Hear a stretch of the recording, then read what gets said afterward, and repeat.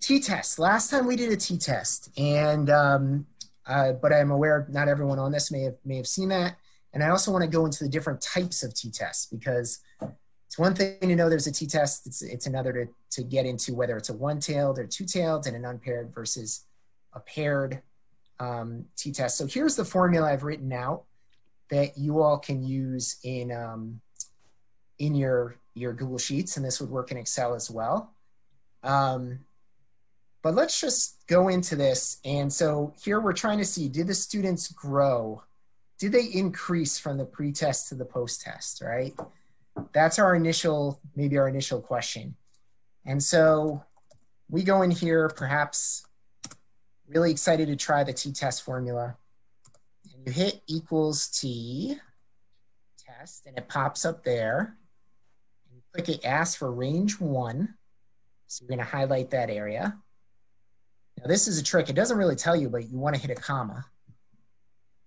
And then range 2, hit a comma. Now it says tails 2. And you're not sure, and maybe you just think, you know what? Let's just say 2, because that's what I've heard I should do. And for the type, last time I actually said, let's just go with 3. You can always click, if you're confused, you can click on learn more about the t-test and it will open up some additional things. But there's basically 3 choices here. One is that it is a paired t-test, and I'll go into that in a second. 2 is that it is unpaired but equal variance. And then 3 is that it is unpaired but unequal variance. Anyway, just bear with me. If you were to do 3 and you hit that, alpha equals 0.05. So in this case, the p-value is greater than alpha, and we fail to reject. And we are sad because we did this really cool thing with our students and we thought it would work. And then we concluded it didn't work because it doesn't seem they grew. But that would be an incorrect assumption.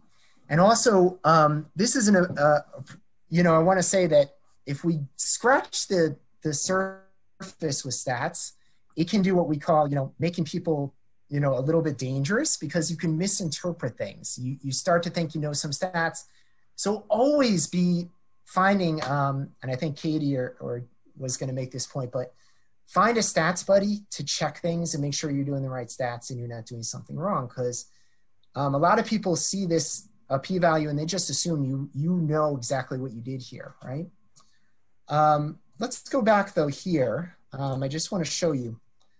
So one-tailed versus two-tailed. I've put out this kind of hopefully handy table, and you want to use a one-tailed test if you specifically think one group is going to be bigger than the other. Like if you think the post-test is bigger than the pre-test. You want to use a two-tailed test when you think either group A could be bigger than group B, or group B could be bigger than group A. It doesn't matter to you which is bigger. You just think one is going to be bigger.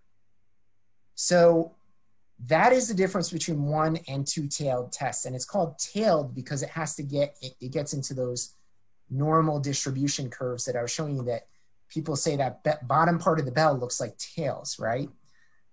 So let's go back to the stats. And here the formula is always up here at the top. So I can change some things here. So our p-value was 0.23. And I'm going to just change this to one-tailed instead of two-tailed. And let's see what happens to our p-value.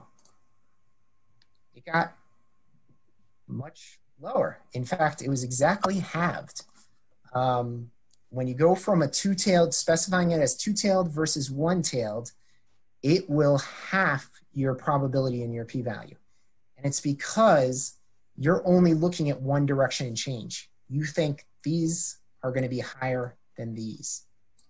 Okay. But there's still another thing we should do here, which is paired versus unpaired. So use a paired test when each row in two columns of data are linked in some way.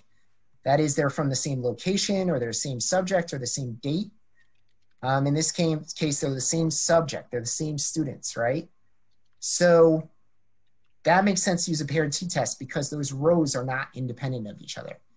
Whereas an unpaired t-test is when each row is not related. Like you could scramble up all the data in either column, and it wouldn't matter because each point is independent. So let's look back at this. In this case, you know, if you look at Maggie, she went from 83 to 85. She increased by 2 points, and Ruby increased by 2. And you could go down and look at this. And you know what? Most of these students, Carla, unfortunately, but most of these students increased. And so a paired t-test takes that into account. It looks at the difference between these because they are paired. So if we go in here and we drop this, and we're going to change number 3, which was previously unpaired, I'm going to change it to paired.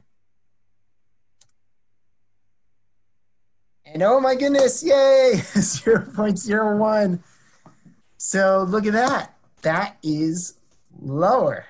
Of course, I set all this up, but that would be so exciting, right? To see that using the correct statistical method can make a huge difference in your results, and knowing how you set it all up is